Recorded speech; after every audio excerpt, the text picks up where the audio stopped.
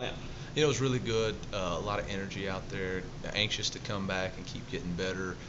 Several guys stepped up and made some big plays. R.J. Fleming really had a great day of stepping up and making big plays. So very thrilled with the way those guys went to work today, and it's just another step in the process. Talk about the running back position. A lot of depth.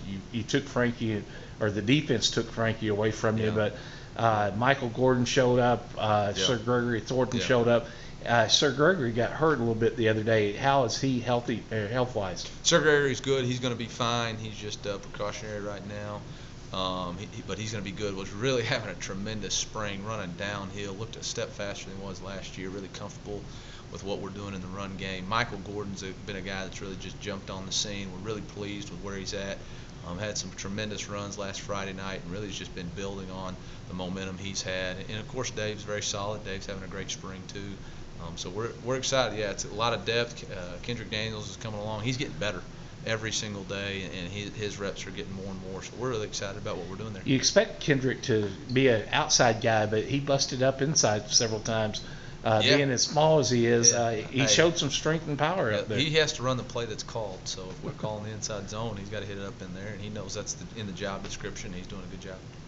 What's just going to be the keys coming up Friday for that practice before the spring game?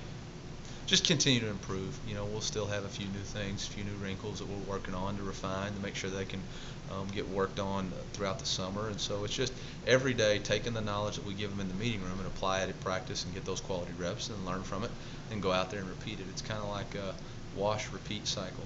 Wash them brainwash them in your meetings, go out there and do it, and then repeat it. And that's what we'll do Friday, and hopefully we'll see what they do on Saturday and correct it, and then go back Monday and get them ready for the rest of the summer.